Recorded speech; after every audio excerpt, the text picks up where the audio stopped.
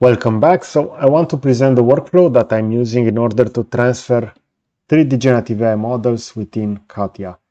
So this will be the case study. We see over here the reference image, and that has been segmented, and Rodin outputted the following model. Now I will confirm that this model will be fine. And I want to show you the process, how you can take this within CATIA. So I see over here that this cable is not fully completely joined. So I could have go ahead and do a partial redo only for this section. We can also embed that over here with mirror. But in this case, I would leave it like this. But keep in mind that within Rodin, you can easily do some local reprocessing of only some areas, and that will make the overall model to look a lot closer to the reference. So we see over here, I didn't saw initially that the following cable should be connected over here, but it will be more than sufficient. I want to show you how you can transfer this within CATIA, within Digital Shape Editor, and how you can analyze, because in some cases, generative AI meshes will have many self-intersections and other problems that will need to be adjusted.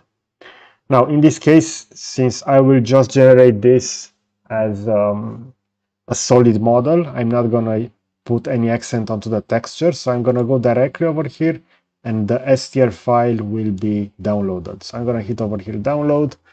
We're going to see that now Rodin will pack this as an STL, and we're going to have that up and running. As soon as this will be finished, we're going to have that model downloaded. So let's take a look over here. In the case of the STL, I'm going to leave this on the desktop. This will be called base. So I'm going to jump within CATIA. I will go within shape, digital shape editor, and I will load this within. So I'm going to go within import. I know that this will be onto the desktop, and I'm going to type in over here base. So base STL. I'm going to hit open. We can also decide to scale this. Now, since this is from Rodin, if I will go with a scale factor of 1, I had 1000 over here because last time I opened something from Blender. And if I will go with the information, we're going to see that in this case, this will only have 1.8 millimeters in height. So the same workflow applies over here. I will need to scale this by 1000 times. So I'm going to type in over here 1000. You can also change this to meters, so it will be the exactly same import within that case study. Now we have this at the proper dimension, even though now it's quite large. So we see over here 1.8 meters. So we can go ahead and we can scale this if we want to keep it at the true scale. But we should search for that, let's say, size reference initially. But let's consider that this is the correct size. We can go ahead and have this scaled afterwards. And I'm going to go with the mesh cleaner, and let's take a look over here. We have some non-manifold edges, only 5 in this case. We're going to see them over here highlighted. I'm going to hit apply. CATIA will go ahead and clear those. And there are no distinct, let's say, split in connected zones. We only have a single mesh. So we don't have any floating elements over here. That means we can now go ahead and process this. So if I want to convert this to a solid body, I can use the workflow from quick surface reconstruction. And over here, I have the possibility to use automatic surface. Now I can specify over here a mean surface deviation from the model that will be created by CATIA and the reference over here.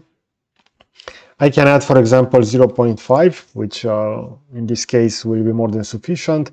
I can change over here the surface detail. Last time I used this was set to 30,000. I can also go for full internal tangency, but that will take additional more processing time.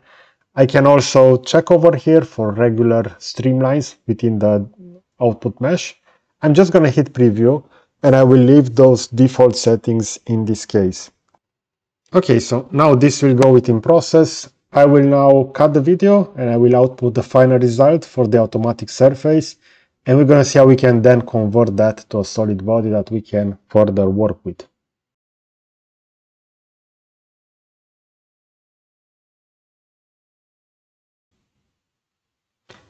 Okay, so After a while, we have the following message: computation limit. The specified target ratio cannot be achieved with these parameters. But let's take a look over here, because actually it will be capable of creating that. We see over here the total mean deviation. In this case will be the following. So only 81.8%. After that, we're going to have a larger mean deviation. So we also have some maximum deviation even of almost 15 millimeters over here. But that's more than sufficient for this case study. So I'm going to hit OK. And now I have the initial base, which is the one that we imported. After that, we're going to have the automatic surface. And now we can go over here and we can have this converted. So if I will just go to part design, I can go over here and I can use the close surface feature. I can select that. I can click OK. And now CATIA will convert this into a solid body. So that means it will be the following. So it will have the same color as elements within part design. And I can go ahead and I can further work with this.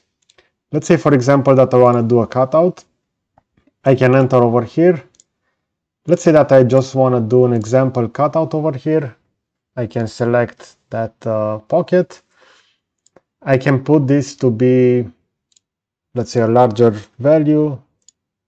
I can also have this reversed. So as you can see, when I'm clicking over here, preview, it does take a little bit of time to have that computed. But as soon as I'm going to click OK, we're going to have that cutout done. And now I can go ahead and I can also add additional dressing features. For example, I can add over here a fillet. Let's see, with a value of 2, it will be the following. Again, it will take a little bit of time to have that process, but take a look over here at the following fillet. So if I'm going to increase this to 5, this will be the output. So this is how you can easily take a base mesh and have it converted within CATIA, within a solid body. And after that, you can easily work within part design. So I hope you enjoy this kind of content. You're going to find also a similar video over here on the left side, and I will also add a subscribe button to the right. So that's it. Thanks for watching.